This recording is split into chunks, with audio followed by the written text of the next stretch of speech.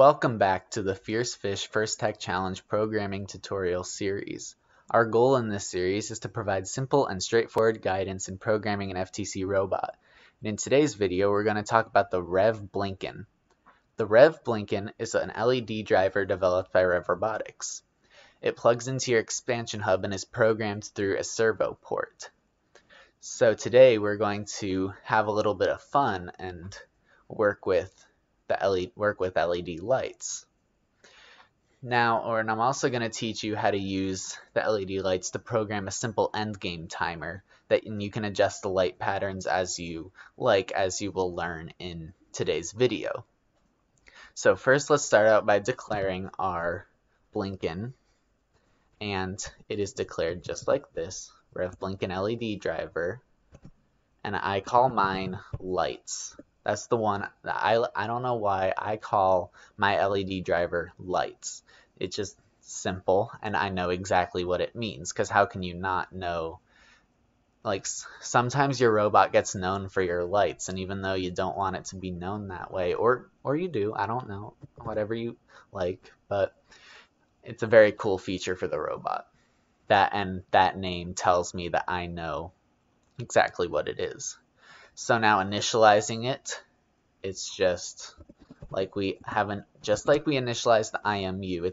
We're going to use the different way through the hardware map, and it's going to be rev.class and then the string, your device name in it. And I'm sorry that box is in the way, but you just have the .class and then the string with the configuration name in it. Okay, and that's how you initialize your hardware or your lights. And in here, you might want to change a certain color so that the light's a certain color so that your robot knows what, or so that you, the drivers, know that your robot is ready to go, everything's calibrated and such. So something that my team likes to do is change the color to green, because green means we're ready, and the judges know, not the judges, the refs know that too, that we're ready. So, and how you set the pattern is just like this: lights.set pattern. And there are a number of patterns you can set to. The Blinkin user manual has all kinds of patterns that can be configured to. If you just look at that, and that is on the physical box itself. There's adjustments you can make with the box itself. So we're just gonna go green, and it is REV Blinkin driver .blinkin pattern the pattern you're going for. And so I'm just gonna leave that there. And that is how you set the pattern of one of your colors, whatever you want it to be. So now let's work on our endgame timer. Now, starting it in the loop, we need to declare a variable up top. I'm just going to call it, it's going to be an int, and I'm just going to call it temp, and it's going to equal 1. Temp for temporary, and it's going to equal 1. So right when we enter the loop, we're going to want to go if temp equals 1. Then reset start time. And now, since we're creating an endgame timer, here is why we have to do this.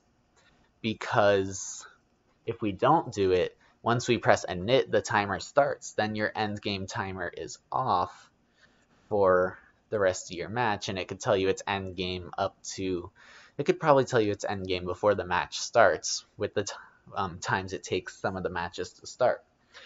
So you're going to want to put this in your loop, and then we're going to change temp to equaling 2 so that it doesn't come back in this loop ever again. So now here's what I like to do for the endgame timer. It's another conditional statement, and this has to do with the ElapsedTime library. So time is the variable, and it is in seconds, seconds that have passed. So I'm going to say if time is greater than or equal to 90, because that is a minute and a half, since it's in seconds, then you're going to set this to our endgame pattern. And then let's say you want your endgame pattern to be heartbeat blue. That is how you would do that. And then we're going to have the else statement here, which is the pattern you would want your lights to be whenever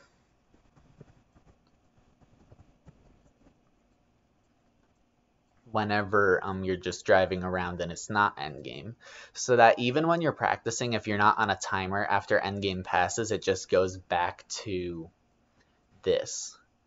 So you can go lights.set pattern. Let's just say we want normal.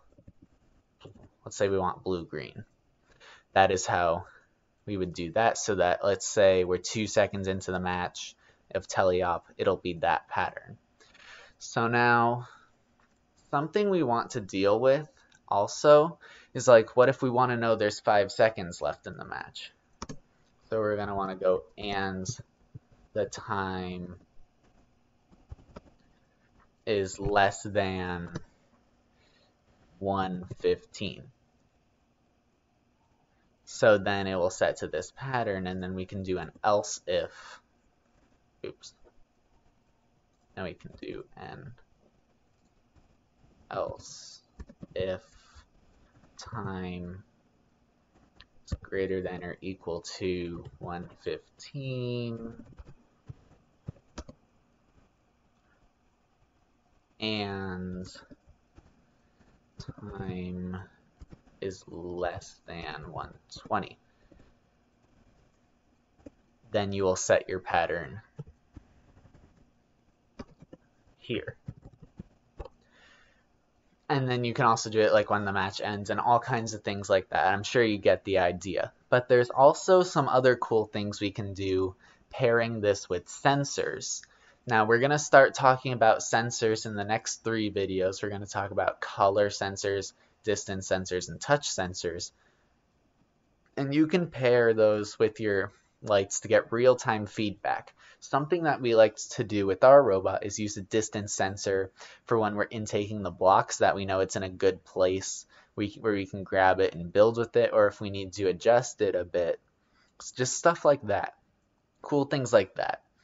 Something else I like to do with my drivetrain code, and this is if we have nothing else to really use the lights for, is we set them for brake lights so that when you're not moving, it's just like a normal car. Your brake lights come on, and it's just fun in practice. Like, the lights are a fun thing for your robot, and sometimes you become known by your lights, except we had there were a lot of teams with lights this year, but we were known for the robot with lights. That may be something you want to be known for, something you're not known for, but it's just fun to have. And I guess that's going to be it for this video because I'm going off on a ramble. So today we learned about the REV Blinkin LED drivers, and we made a simple endgame timer with it too. So, and from all of us here at Fierce Fish, we hope you have a great day.